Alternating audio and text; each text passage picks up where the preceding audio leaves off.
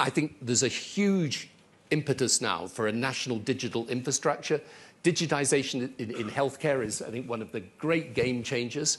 We should be helping countries to develop a national digital infrastructure, which they will need with these new vaccines.